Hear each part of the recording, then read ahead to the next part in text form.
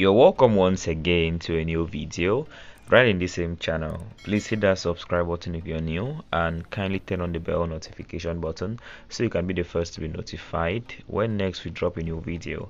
So I'm going to be talking about the Minister of Police, Mr. Bheki Cele, and of course this particular information that has been making so many rounds around. Well, apparently City Press actually reported over the weekend that there were some cars and some luxury sedans and SUVs that have been parked at the Crime Intelligence Headquarters in Silverton, Pretoria, and other parts of the country for over a year.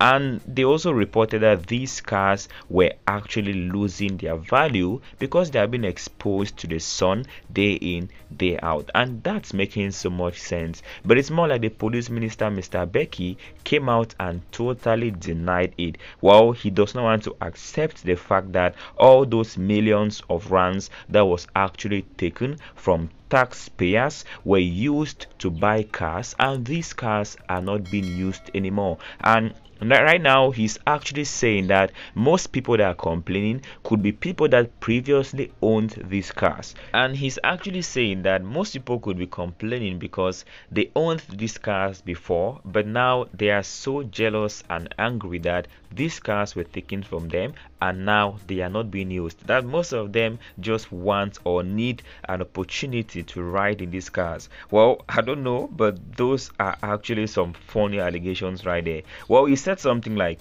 those cars go to where they are supposed to go.